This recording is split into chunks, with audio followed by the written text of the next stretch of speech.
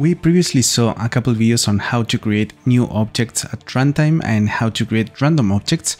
In this case, we're gonna see how to create an object and place it in a random position. Subscribe to support this content and let's start solving this problem.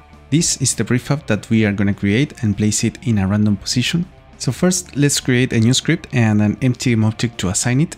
Inside the script, we are gonna define a game object variable. In Unity, assign the prefab in that variable.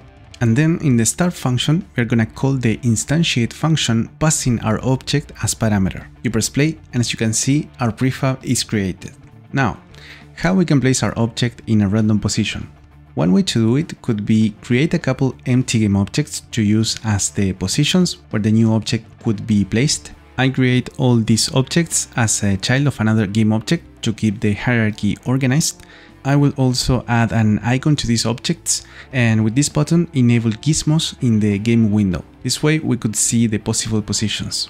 Now, inside the script, let's define an array of game objects, call it for example possible positions. Go to Unity and set the appropriate size for the array and drag each object to one of the fields in the array.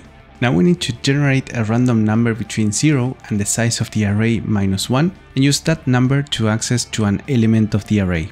We can do that with the random.range function, passing 0 and the size of the array as parameter.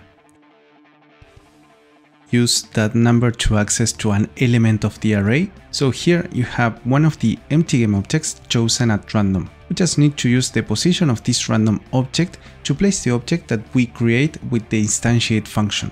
For example, using an overload of the instantiate function that requires 3 parameters, the object to make a copy, a position and a rotation.